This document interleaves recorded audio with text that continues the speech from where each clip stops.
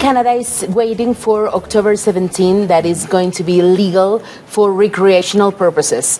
So when I went to see to Congress, it's a creativity Congress, Snoop Dogg was one of the main conferences. Snoop Dogg. Yes, Snoop Dogg, but rapper.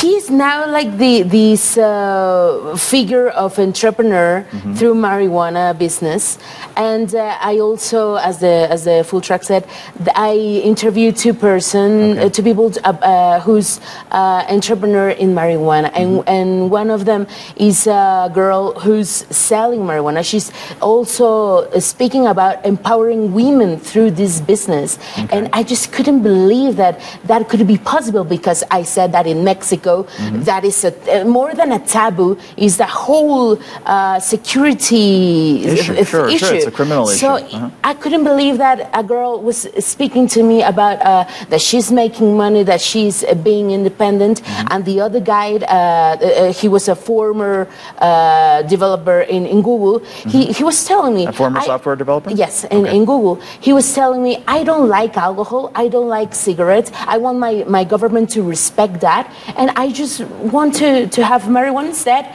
and I am just fine. It has less chemicals than other drugs, so I want that to be sure. like, it's an issue of personal liberty, yes. And then eventually, if it becomes a problem, it's an issue of public health. Yes. And not public security. I understand those arguments. Are people in Canada then? Your impression is that the Canadians are completely convinced that this was a good idea?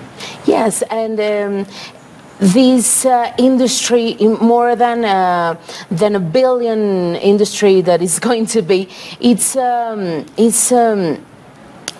like shaping the freedom of having this. You know, it's not like. They're going to regulate these terms, because I was speaking like in Mexico. I was speaking with the partner of Snoop Dogg, and he was telling me that in the moment that Latin America will legalize marijuana, that will be an enormous moment, because for United States, as the population is almost Latin, that will be necessary if United States legalizes it in the whole country.